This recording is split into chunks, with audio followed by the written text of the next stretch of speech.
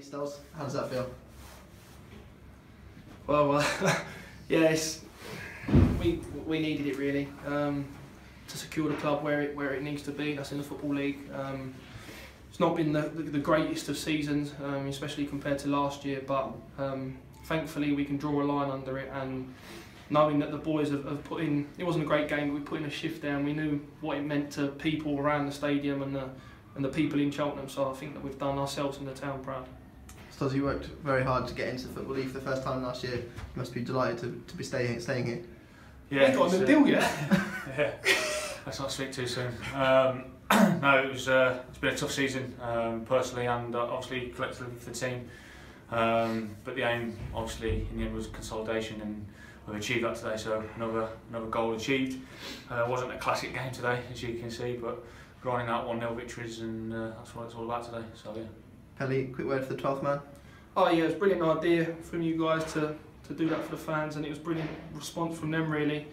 It was good to see such a good atmosphere and a lot of people through the gate, and hopefully we can have some ideas like that next season, because they thoroughly helped us today. Oh yeah, they were fantastic, really loud throughout the game. Even when Hartlepool started singing, we drowned out their noise. So been a massive asset to the club, and they will be for the future.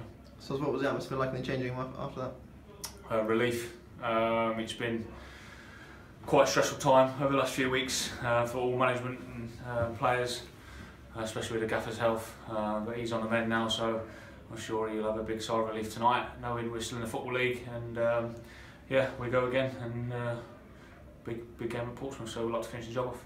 Yeah, what's the training ground been like this week? Has it been nervous, or you guys just been completely focused? If I'm going to be honest, there has been a few nerves. Obviously, coming into a big game like this, we knew how important it was. Staff made us aware of how important it was as well, so I think that there was a good concentration about training, and like you saw today, it wasn't the best performance, but we were organised, we dug in, and we done what was needed to be done. So thankful really. So now we can enjoy the trip to Portsmouth next week. Yeah, definitely. Got a little boy on the way, so hopefully that'll be coming soon in the next couple of days. This interview can't be too long because he needs to shoot. So yeah, got to get back to the missus ASAP.